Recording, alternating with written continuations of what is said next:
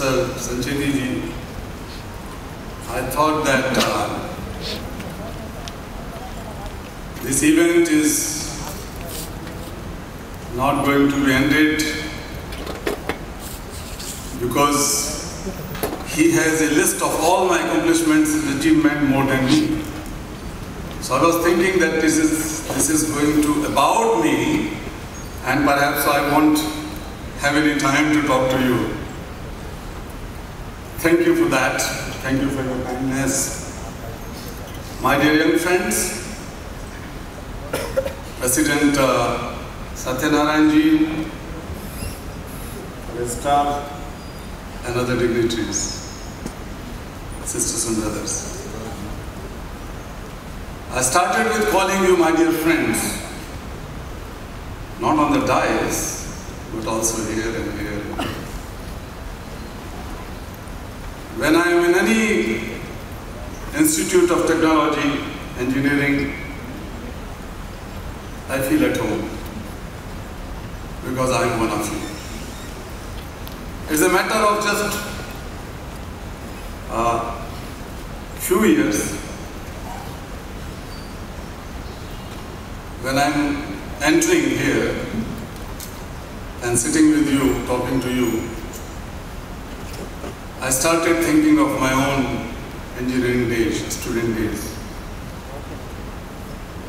But of course, whatever you are doing and you have achieved, not only in academics, but in other fields which I saw in this short movie, it is incredible.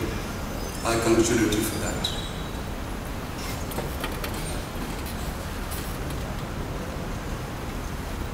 I could recall that founder of the institute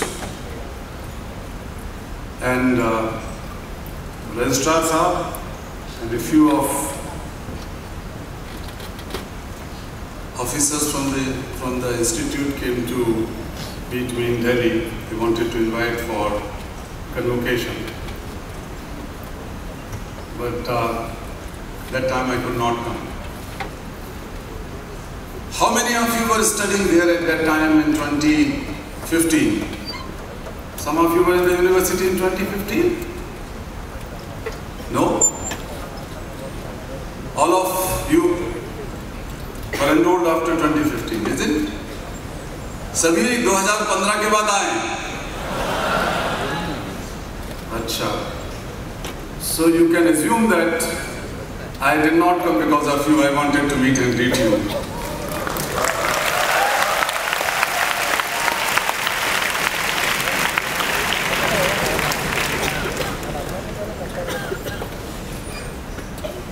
The reality is that I have more than 45,000 invitations from India and abroad, and my office had calculated if I had to attend all those invitations, I had to live for another 150 years. So if you can pray for that, I will try to go everywhere. Would you pray for me? You can keep on praying, but it is not possible. But one of you, as scientists, can do some miracles. All the changes are being made in DNAs. All the scientific achievements is not about reducing the aging, but also or longevity of life. But the scientists feel that the day is not very far that all of you, perhaps not us, but all of you are going to live at least 100 or 120 years of life. And that invention can be possible from one of you in SR University. And so far you have been inviting or honoring Nobel laureates. I have seen the list. But I wanted to come one day when one of you will become the Nobel laureate and we will all celebrate here in this hall. From SRM University, SRM Institute. It is possible. If If it is possible with me, it can be possible with anyone. There are not too many engineers who got the Nobel Peace Prize. So you can even get the Peace Prize. Of course, the science faculties are there, but you can also be one of the Peace Laureates. It reminds me of a story when Albert Einstein got the Nobel Prize. He had so many invitations from all the academic institutions around in Europe and other parts of the world. Everybody wanted to listen from him, his newly invented theory of relativity. So he had to go to several places. And then one day, his driver felt that the boss is getting exhausted, repeating the same speech, same theory again and again, sometimes 2 or 3 times a day. So he thought that it is not good for the health of his boss. So he went to him and told, "Sir, you look exhausted and I have an idea." So he asked, "What idea?" He said that every time I'm with you, listening to your story, your speeches, I can recall every single sentence or every single word in verbatim. Coincidentally, this man was also an elderly man with long hairs. He was trying to copy his boss, perhaps. But the best part of it was that those days, such cameras were not there, the small cameras. And I know that many of you are just taking the photos or recording it through your mobile phones, because everybody has a handheld smartphone with camera. So in many places, people knew about Einstein, but they have not seen the photo in smaller institutions or academies. Some could recall the long-haired scientist, but many not. So finally the day has come and an experiment. The new Einstein went on the dais. And then he gave a beautiful speech with a lot of energy, a lot of power, no tiredness on the face. People thought, what energy he has. A great speech was made. Everybody stood up, standing ovation. And there was, after the speech, there was a professor sitting in the front row. As Director Madam is sitting, and a few of you faculties. So this old guy stood up and said, "Mr. Einstein, I have a question for you."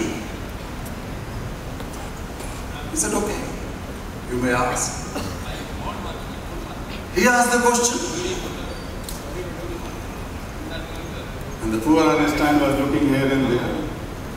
And then he said, "Professor, I was hoping that you are going to ask a real tough question, but this is such a childish question that even my chauffeur, my driver sitting in the back, can answer that question."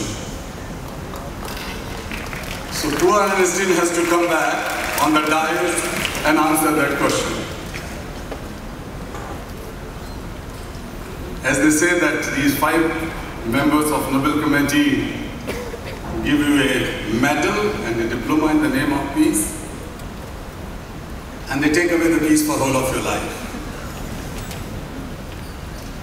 But I'm happy to be here. But my priority is always to be with the young students, young people in college and universities. And the reason is simple and clear. While working across 144 countries in the last 20 years, I have learned many lessons. I have been meeting the presidents and prime ministers even before the Nobel Prize. Now more, of course.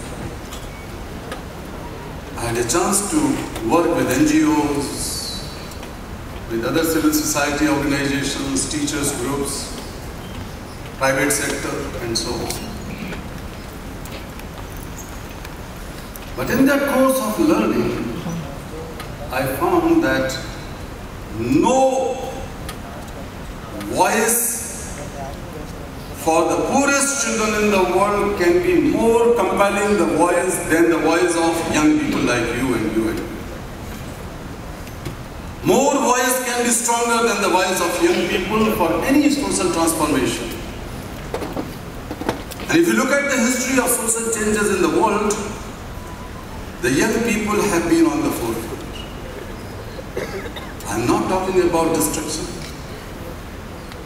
but I'm talking about their anger and energy for righteousness and justice, which each one of you have. I'm talking about the purest form of compassion which is still unpolluted, which can be found only in the children and the young people as you. And that lesson has inspired me to spend much of my time with the young people, with a lot of expectations. Of course, some of you must be studying science, some technology, I can see some MBA, medicines. I'm sure that the press people are sitting here, but they are not studying media here. I was just looking at these cardboards. So how many of you study engineering, technology? Oh, majority of you. Majority, almost all. Any medicine student? Or not there today? Oh, their exams are there. It's good also because if any question was asked about medicine, I was not able to answer anything. So your choice was good. You should invite a senior doctor to address the medicine students. And who is studying MBA? There are people from MBA, young people. That is good.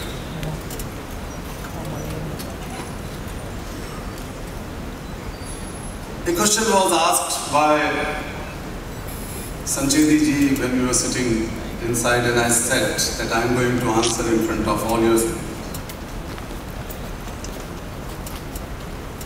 He asked, what is your inspiration? And I simply said that such inspirations which gives you courage to challenge the wrongs and injustices around you are possible only with the grace of God.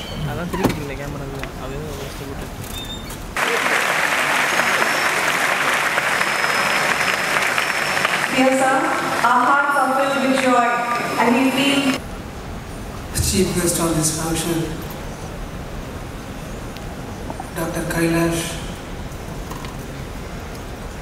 Satyarthi, the Vice Chancellor and my dear colleagues and my young students. It was a great pleasure to be with him and also listen to his story right from where he started as a teacher and then transformed into a social reformer. The only thing I feel is that the Chancellor of this university would have been very much proud if he was here at this time, but unfortunately he is out of country. But on his behalf, we are here and you are here, and we will convey our regards and respects to Dr. Kailash Satyarthi. We were not there when the slavery was abolished by the President of the US, the Abraham Lincoln. We all used to read in the books. It was done as a social reform and as a great renaissance. But fortunately for us, in India, there is one Abraham Lincoln who is our Kailash Satyarthi.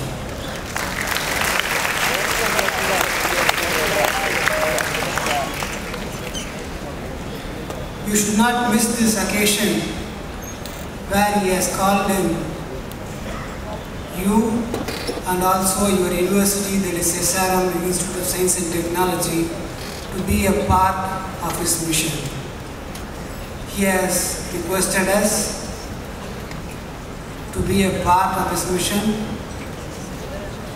of 100 million changes,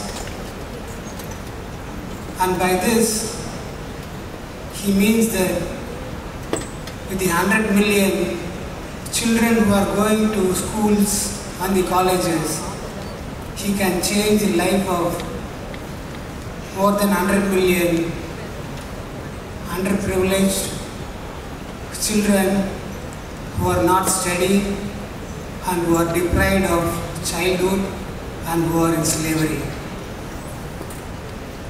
I, on behalf of you and the administration, assure him that we will be starting a Center for Child Rights in SRM University.